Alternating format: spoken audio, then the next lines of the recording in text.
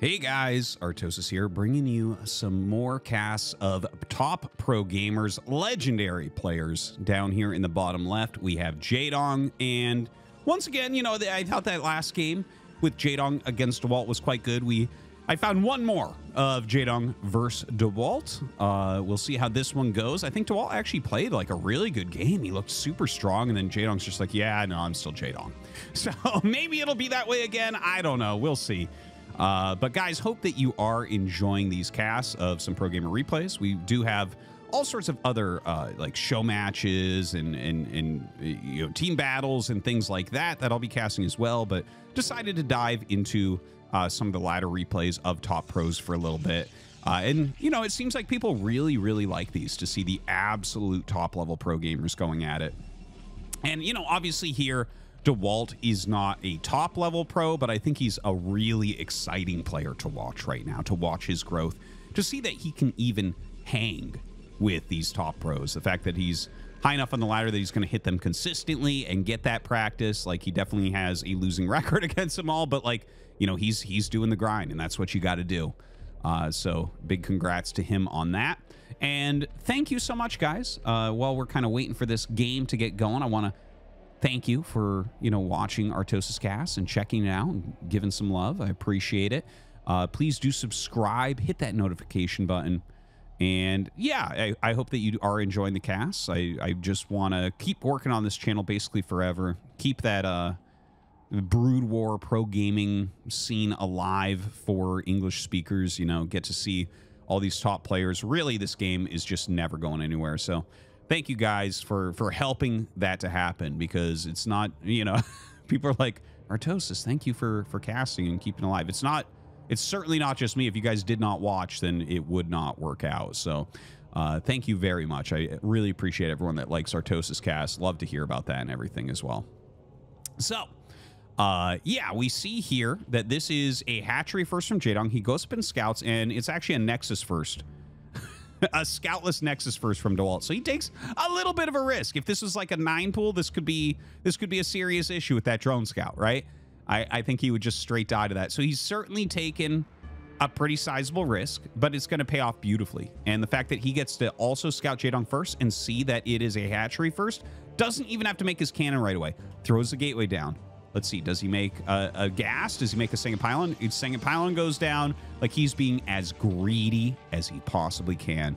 He knows the timings of this. Look at that. The gas goes down, still no photon cannon, but he doesn't need it as of yet. Now, one thing to note, Jaedong just threw down his third base, and it's very close to Dewalt. Now, this base is actually surprisingly hard to attack, okay, from this location, because the ramp is over here. So, like, if you attack, you're going way around. You're kind of way out of position for anything else if you attack into this space from here. In fact, oftentimes it's easier to push all the way down and then attack up this ramp. I know that sounds crazy, but things like those ramp positions are important. Like, and that's why, for instance, this base is considered to belong with this main, right? Like, the 4-base quadrant, if you look on the mini map, this is the 4th base for it, whereas Dewalt's would be here. Right? So yeah, we'll see if that pays off for Jaedong, if Dewalt tries to punish that at all or what. We have the Cybernetic core on the way, a very fast +1 attack from Dewalt here, and Jaedong is getting Zergling speed as well as that layer. So we'll see what he does with the Zergling speed, right? I don't think it'll be any sort of super aggressive play or anything. By the way, still no cannon. God, it's really fun to watch the Protoss players, the top Protoss players, try to skimp on everything as much as is possible, right? Like, this is the latest cannon that you really can get. Like, the Zerglings are coming up right now. Ah, one gets through. No. Okay, he blocks anything else. So it's only going to be one. It's not the end of the world, but it is a Jaedong Zergling with Zergling speed on the way. So it can still cause some problems. So he turns to attack it, and it's almost got a probe. Ah! He is going to see the timing of the Stargate, of the Citadel. These are useful for Jaedong. And looks like he has about 10 Zerglings out on the map. So maybe he's made about one group of Zerglings so far. Spire is coming up. And I think right now he's hunting for this probe. See, he's kind of combing the area. He knows the probe went in this general direction. Looks like DeWalt pulls it back far enough that it will stay alive for now. I don't know if we're going to see this utilized more or not. DeWalt, in the meantime, sends 3 Zealots down. And look, he walks down this area, then up the ramp. I told you. Anyways, gonna go in and see if he can harass here. But, you know, 10 Speedlings plus these drones. Let's see if he can get a full engage. Ooh, a perfect surround there by Jaedong. Doing just a great job. Gonna be able to kill these off pretty quickly. And yeah, it looks like DeWalt will pull back to the best position that he can find here to be as cost efficient as he can. And he kills about half the Zerglings, deals a lot of damage to the ones that remain alive as well. So, I mean, that's about as good as he could have done. Jaedong, in the meantime, getting a macro hatch. Doesn't have a second gas or anything, but continuing to macro up. Corsair flying across the map. There are Scourge on the way. So, DeWalt's going to have to be very careful not to lose this. I wonder if he's making Scourge here. No, just drones, Because sometimes you can make Scourge at a different hatchery to catch the Corsair on its way out when it's trying to run away. Now these Scourge are going to pop. We'll see if he gets away. Oh no! What? Oh, it was a rally point there from Jaedong, but he will end up catching it with another set of Scourge that were made from this hatchery for that kind of flanking maneuver I talked about before. Now a lot of Speedlings running down the map from Jaedong. He's bringing a lot of his Overlords back. Right? So these Overlords have kind of been around the map scouting, and it looks like he wants them back towards his base, maybe try to centralize them so that he can defend them easily against the Corsairs. The Scourge going up to scout a little bit. What are they going to find? Not a lot. I think I kind of missed exactly when they flew in, but generally they fly in and check like Templar Archives, second Stargate, that type of thing. Jaedong should be feeling pretty good about his position, and when you kill that first Corsair, Protoss does ask themselves that, like, is he going to go mutas? Like, is he going to make that commitment now? Reducing the Corsair count by even 1 can be pretty darn strong. Now, the Scourge going up to scout again. One thing to mention about Scourge, they have a tiny vision radius. They have, like, the smallest vision radius of any unit. So you actually have to get pretty close to things to scout. just to mention. So when they fly in there, it's like, maybe if they're here, they'll see the Templar Archives, right? So you have to do a pretty good flyover. That's why you see them hit by cannons sometimes. All right, so the Zealots come out, and they do have +1 in speed. So the Zergling's going to have a bit of a hard time. Some Hydras have been hatching. We're going up to 6 hatch Hydra without the Mutalisks this time. Overlord speed on the way as well. The Zergling's not going to fare well against these Zealots. He's trying to not engage, but he's trying to slow them down a little bit. Now, the Zealots can kill small amounts of Hydras like this pretty easily. They get around them and, in fact, run through. Seems like not the best engage here from DeWalt. Maybe he had an idea to run up in the main base, but that will get shut down pretty quickly. Looks like right now a DT entering into this space. 5, 6 drone kills. Very good Dark Templar from DeWalt, but Jaedong sees it relatively quickly and will eliminate it. Luckily had an Overlord there as well. So a lot of Hydras coming out. He does have that +1 range attack. The Overlord speed almost done so that he can deal with those Dark Templars a bit better. And look at this, the Corsairs finding another weak point flying in here. Jaedong trying to gun them down with a few Hydras popping out. But it looks like he might actually have an attack coming up. Oh my god, that's a huge storm. That's a huge storm right there. And beautifully placed cannons. Jaedong tried to push in and get damage before those back cannons warped in, but it feels right now like, actually, I think DeWalt's winning this game for sure. Right, he got the good drone counts. His Corsair fleet is still pretty much together. He's knocked out a good amount of Overlords. He got a great storm off there. You know, Jaedong's initial attack really didn't do anything. He kind of blundered a lot of those Hydras. And yeah, this is... I don't think Jaedong's dead, not by any means. Like, this game still has a lot of play in it for both sides, but yeah, it feels like DeWalt has opened very well, and Jaedong doesn't have, like, a lot of things he can do right now. In fact, his range increase for Hydralisk just started. He's about to have his +1 for Hydras as well, which is nice. But DeWalt is adding additional gateways, so he's getting up to 5, 6, 7, 8. So that is the full number that you can support on 2 bases if you're macroing well, getting his robotics as well for those very important observers. I don't think we'll see a shuttle early on in this game.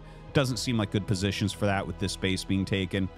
But yeah, looks like another little run-in is going to be attempted here. He has plenty of Hydras, so he actually waits for the Zealots to get pretty close to launch those attacks. But a good storm there by Dewalt. Gets 4 Hydras for his storm. So going to pull back. He is getting that range upgrade.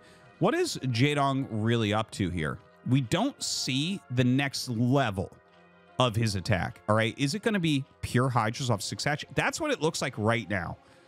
We'll see if he starts the Lurker upgrade right away. Doesn't start it right away. Just tons and tons. Okay, there it is. There it is. So he is going to go into Lurker Hydra. That generally is the case, by the way, just to throw it out there. Like, you can sometimes go completely all in on Hydras, but, you know, generally Lurker is going to be what you want to do the next moment. And if he can do something like a forward containment with Lurker Hydra here, that's going to be something that's almost impossible to break out of. But it is possible. He just kind of like turtles this space a little bit, takes this space, and turtles here, right? So if you have like good solid defense here so they don't want to run up the ramp, and then you have this area defended, Protoss can't really attack you, right? Because this is kind of its own little island, and then like they can kind of attack down here, but you can flank from the high ground, which is really, really strong. So anyways, right now Hydra is going across the map here for Jaedong. It is a pretty good army for Dewalt. He has a lot of Psy Storms in here. Throws one down. Doesn't really get good value with that one. Wants to be careful with these Corsairs. You know, Mutas still can be added back in. You got to be careful about that. Want to keep those Corsairs alive. And Jaedong just going to pull back with his Hydras for now. He does have that +2 attack on the way. We already have 1/1 for Dewalt with a +2 armor, as well as a Kadarin amulet, so that the High Templars will pop out with more energy and be able to hold 3 storms instead of 2 at max mana. But yeah, that's, you know, everything kind of going forward in its very normal way. Now, Dewalt is getting down a pylon. He's going to want to put some photon cannons here and a Nexus. And if he can hold this area, this is a great frontal defense, because similarly to what I was talking about from Jaedong, if you have your army up here and this is well defended, Jaedong can't attack up easily. He can go through this area, but then you have the flank coming down from the high ground, which is something that will just devastate your army. So, you know, this is a funny thing about Polypoid is you get these positions that are incredibly hard to break from both sides. This high ground is just it's such a great defensive spot. And even though there is low ground next to it that could be utilized, being pushed against the wall, you don't have much room for micro, you don't have much room for maneuvering. Now, some Scourge still flying around. Looks like the Hydra's going to actually catch some Zealot Dragoon. You have to run out of here as Dewalt. Without the storm backup, these Hydras will absolutely decimate. You know, Jaedong, I think, is just kind of zoning right now. He moves up to this area. He's kind of checking the front as well with a very small group, but he wants to make sure this base doesn't get taken too easily. He's forcing Dewalt to kind of play defensively all over the place, because that is the next thing Dewalt needs to do here. You know, he's taken this base, but as these minerals start flowing in, you want to take this base. In fact, you see the probe already going up because you need this third gas. Incredibly important for the matchup. Now, I want to bring something to your attention. See him sitting the Corsairs here? They're not that useful right now. So he sits them on the path to his main base. Look at what Jaedong is upgrading. That's Overlord drops. So Jaedong is planning on trying to drop. Dewalt already kind of heading that off. A lot of really great to and fro from these guys right now, but similar supplies, which makes this a bit harder for Dewalt. It does seem like Jaedong is maybe starting to pull ahead a little bit here. Excuse me, but I think that this is going to heavily come down to what he does with his drops. Notice how many Overlords he's sending over. He's filling them up. He wants to get a massive drop-off. If you get a big drop-off on your opponent, like, you can kill Protoss buildings so quickly. They do not stand up well. But the Corsairs are awaiting. Now, 4 Corsairs, I don't think will kill everything, but they do have +1. It is a little bit scary, and they do push him back. So this is an incredibly important moment. In the same time, we have Hydras going up the map here from Jaedong, going for an attack. There are some storms in here. Ooh, this is scary for Jaedong. Everything's kind of being shut down that he's trying right now. Those very hurt Overlords getting out of here. We'll see if he just dumps everything out. I think he already did dump a good chunk here, and this is going to stay very well defended. Jaedong pulls back completely. Okay, so that was really important, by the way. Drops from Zerg are a little bit of an investment. So if you catch the first one, it makes everything else weaker from Zerg, like all the other drops, right? So you know that that's what he's doing. You know that that's what he's thinking. Now look, right? The Corsairs, well, maybe he'll end up losing some of these Corsairs, but they did their job. He's throwing down cannons. He has some additional units in here. He might even put a High Templar in here at some point if he thinks drops are going to continue to come. And that makes it so it's like, well, you're not going to... I mean, you'll still see Jaedong drop maybe as the game goes longer, but it's really that first drop that gives you that huge tempo swing that allows you to kind of break that game open at that point. Now, Jaedong has an unbelievable defensive presence, just about maxed out, in fact, ahead of Dewalt, which is very painful. Dewalt looks like he wants to attack up, but attacking uphill into lurkers is tough, and I think you're going to see that reflected here. Some good size storms. It's not a ton of lurkers, only 3 lurkers at the front. The Hydras on the high ground doing a good job against those low ground Dragoons, missing a lot of shots. Throws down an additional storm. Zealot's running up here as well, and, well, I don't know. Jaedong he's running out of units. He is, well, I said that and then I see over here, but all of his normal units on the high ground there, his original units rather, do get cleaned up. The size storms are absolutely unbelievable, dealing so much damage to Jaedong's army. Continues to run down, and the storms just are devastating, but Jaedong comes in with a gigantic surround here. More storms go down, a ton of lurkers fall, and Jaedong does hold it off. I feel like you couldn't have had a better engagement as Dewalt, but Jaedong still crushes through with unbelievable macro. You know, eating endless storms there, but still having enough units. Now, 6 o'clock, we have a new hatchery going up there from Jaedong. He did save it. Like, I think I saw a few units trying to run down there, but he blocks that as well. Dewalt does have his 4th base up, so maybe there's still some potential here for him. He does have a fair amount of photon cannons, and the Hive is just now finishing. So it's not like Dark Swarm and Plague are going to come up and just end the game. The cannons are still going to be of some value, but right now it's all about Dewalt replacing these very hard to replace units like the High Templars. You can see he had already made some, and some of them do have really strong energy banks. He's pulled all the units out of his main base because he lost so many units in that battle. So this actually, after something like that, sometimes you can predict that, like, okay, his defenses in his main should be lacking because he needs to bring his entire army together. So this could be a good time for Jaedong to do a drop. I don't know if he's going to end up doing that. It seems more like Jaedong right now wants to set up a second defensive position to take these bases in the bottom right.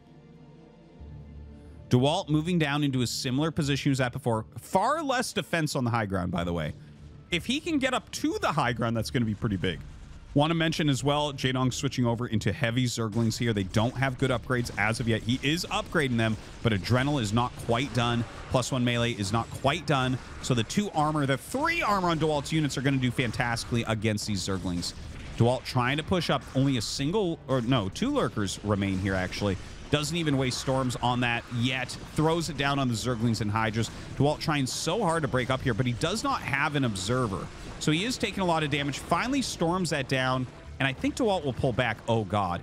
But maybe too late. Jaedong with another massive surround here. Look at this. Oh, my God. The Zerg swarm here from Jaedong doing fantastically.